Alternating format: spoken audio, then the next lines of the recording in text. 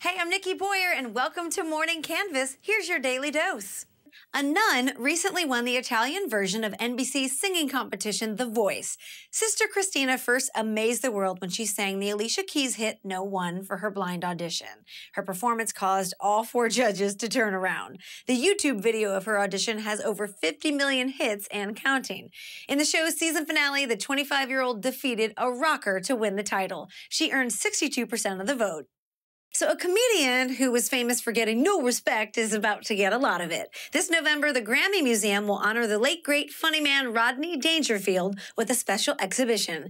It's all part of the museum's very first comedy month. There's an opening night celebration on Sunday, November 2nd that fans are encouraged to attend.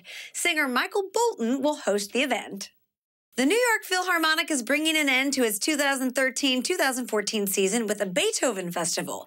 It's 3 weeks devoted to this classical composer and includes Alan Gilbert and the orchestra performing all 5 of Beethoven's piano concertos.